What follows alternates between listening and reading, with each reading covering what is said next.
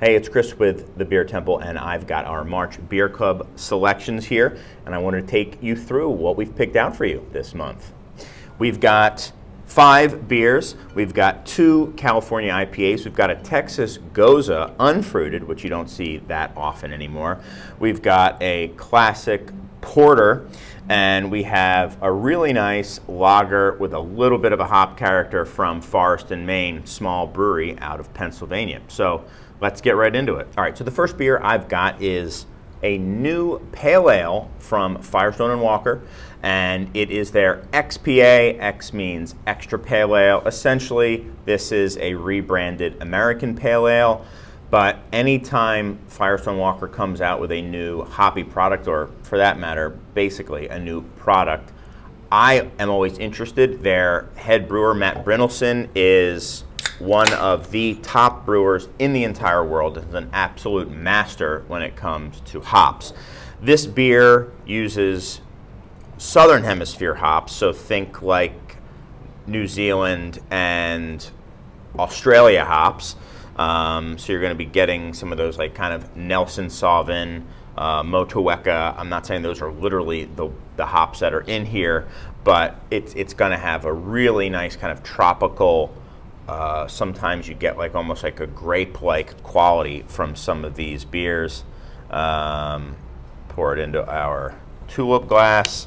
This comes in at, I think, yeah, just 5%. This is one of my favorite new pale ales to come out in recent memory. You can see certainly not a hazy. This is brilliantly clear, beautiful looking beer. And the beer just kind of is all about the hops. It's a very light-bodied beer.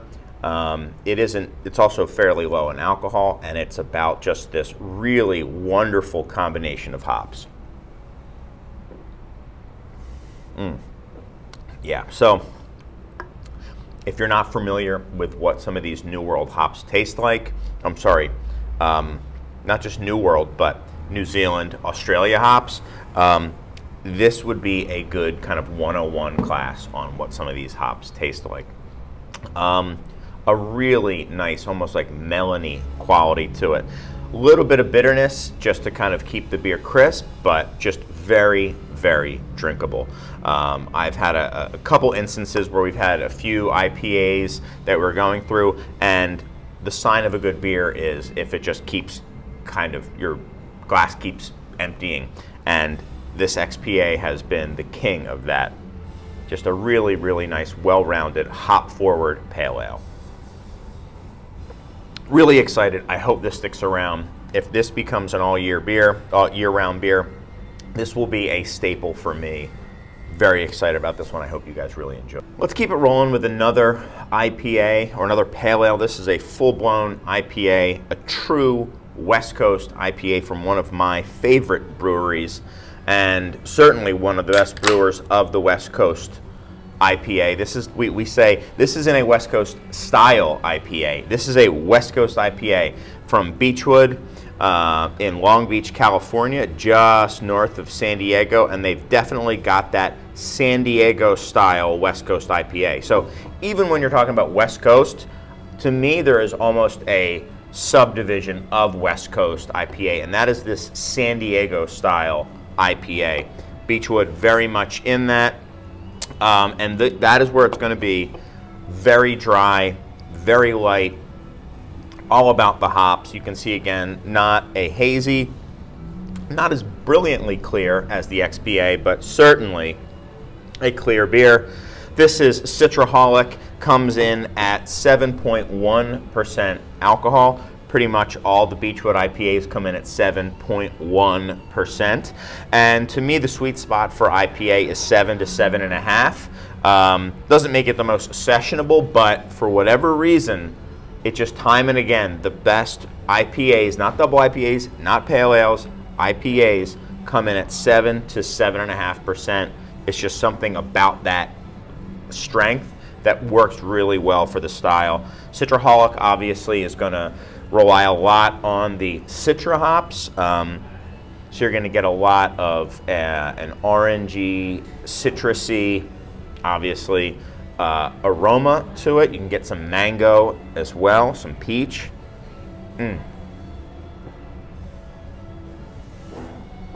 Really nice. A little bit fuller mouthfeel than that pale ale we just had. Still so drinkable. Dry. Has a nice kind of crisp, slow onset bitterness. So you're drinking it, and that sweet, while the flavors of these fruits make you think it's actually sweeter than it is. Very dry beer. One of our favorites. We get this about once or twice a year. We're very lucky to get Beachwood. It's one of these breweries that we've contacted and helped bring into the market just because we like them so much. And, you know, a lot of places do West Coast IPA, but, you know, no surprise, the breweries on the West Coast do them the best. So, awesome West Coast style IPA, the Citraholic from Beachwood. All right, we've got a porter now. Porters you don't see as much as you did maybe 15, 20 years ago, but still an excellent style of beer. I think people tend to think that they're these really heavy styles. They're not often. They're just a really nice, roasty, malt expressive beer. So when you have malt, you can have toasted malts. Think of like toasted breads, toasted nuts, stuff like that. And then you can have roasty flavors where you're getting a little bit more of that kind of just maybe a little bit of a bite to it, a little bit more chocolatey flavors to it. Green Man makes a really, really fantastic porter. It's sad, you know, these days it's harder to get just regular old multi-packs of porter, not barrel-aged, not imperial porters, just a solid porter. Yeah, this one comes in at 6%. Asheville, North Carolina, a huge brewing hub, one of the biggest brewing hubs in the country. So a lot of talented breweries and brewers out there. And yeah, just a solid beer. I've got to pour it into the half non-ec. Why? I don't know. Just seemed right for me. You can see very dark beer, but very clear as well. Around the edges, I see that kind of ruby hue, which is the actual color of this beer. A lot of almost like an ashy baker's chocolate aroma to it.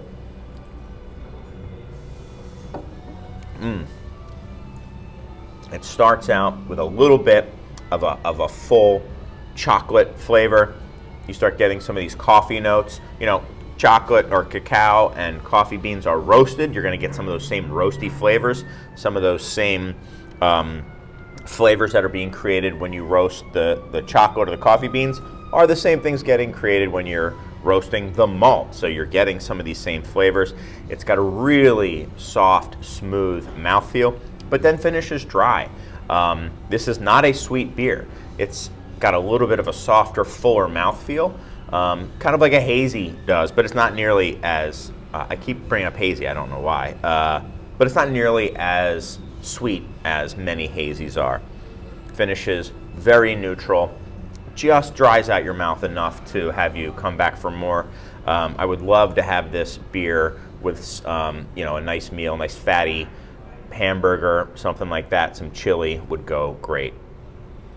Next beer is the House Lager from Firestone, Maine. They're from Ambler, Pennsylvania, just outside of Philadelphia. Brewery that I've been following and been a big fan of for a while. We helped bring them into Chicago. They specialize in, well, actually a lot of Belgian and a lot of classic English styles, but they also have this House Lager, and we brought some in. I had never had it before, and we were really impressed by it. They just make good beers from Firestone, Maine. They don't get a lot of distribution, certainly not away from the mid-Atlantic area.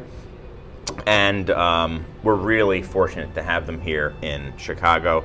Don't know when we'll be getting them back again, hopefully sometime, but you know, it's just how it is. Poured it into the Stange. Obviously it's a 16-ounce can, but I just kind of like the feel of these glasses, so I decided to pour it into it. Why? I don't know. This is a 4.8% lager. It's got a little bit more of a hop character than like a Munich Helles would have. Certainly not a hoppy beer. This is definitely a pale lager. We'll get it going like that. We've got a little bit of foam. I'll let that kind of die down. When you're pouring a beer, if you want to get that really nice stable foam, what you want to do is pour a bunch of foam and let it come down, let it kind of compress, and then top it off, the kind of classic slow pour technique. So I'll just let it sit here and we'll come back when it's ready. It'll probably take about a minute. All right, been a minute or two. You can see that foam has kind of compressed down.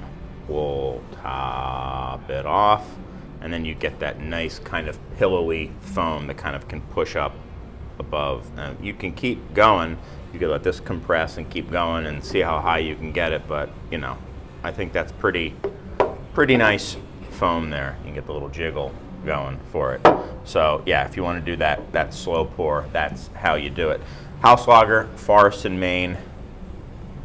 Man, classic noble hop character. Is that literally the hops that they're using? I didn't even look at what the hops they're using, but it's got that German classic noble hop flavor, which is very herbal, maybe slightly lemony, very just bright green, and very just lovely. So much more hop aroma than you would get in a classic German Helles, certainly. Maybe a very fresh Pils is what you would expect to get this much hop aroma in. Lovely, lovely smelling beer. Yeah, very clean. Light, bready malt to it. You can see it's somewhat clear, but it looks unfiltered, you know, almost looks like a Zwickel or something like that. Drinks very easy. The light pale malt and that herbal hop component just match up so well. When I say clean, there's no off flavors, there's no yeast component that I can get. It's just bright, light hops and bright, light malt kind of playing together so nicely. You know, there's a reason that this style has taken over the world, and it's for beers like this that are just so crushable and so enjoyable. Yum. All right, and last but not least, we've got a tart beer, sour beer, whatever you want to call it. This is the Salty Lady from Martin House Brewing. They are from Texas, Fort Worth, Texas, I believe. And did not know a lot about this brewery prior to trying this beer. This beer piqued our interest because it is a unfruited Goza. Goza kind of saw its heyday maybe, or revitalization maybe 10 years-ish ago. And you still see quite a bit of them. Anytime you see a margarita sour beer or something like that, that's essentially a Goza. A Goza is a German wheat ale that has a little bit of salt and oftentimes a little bit of coriander added to it. Coriander is a very, very common spice that is added to beer, especially Belgian beer. Very common in Belgian beer. I'm sure a lot of the Belgian beers that you've had have coriander in it and you didn't even know. But this is a Goza, so it's going to be a little tart, a little salty, and we were really intrigued by this beer before we even had it because it wasn't fruited. In the last several years, every time there is a Berliner Weiss, another style of German sour wheat beer, or a Goza, they throw fruit into it. And historically, fruit was added to these beers afterwards, at the time you would consume them, to kind of offset or adjust the sourness. These beers could be varying levels of sour, and if you liked yours a little less sour, you would add a little bit of a fruit syrup to them. So there is a history to fruiting these, but now almost all of them come kind of pre-fruited. So it was fun to see this not having any fruit to it, and we wanted to try it. We gave it a sip, and we really liked it. This one comes in again at just over 5%, 5.2, and you get a little bit of that kind of weedy aroma. I know that salty isn't a aroma, but I can almost smell that there's like a briny component to it, and maybe a hint of that coriander. Very, very light.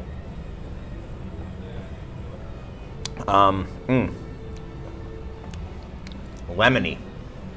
It's like lemonade. This is like lemonade in a glass. And a lot of times, you know, if you add salt to a drink, it just makes it that much more quenching and that much more drinkable.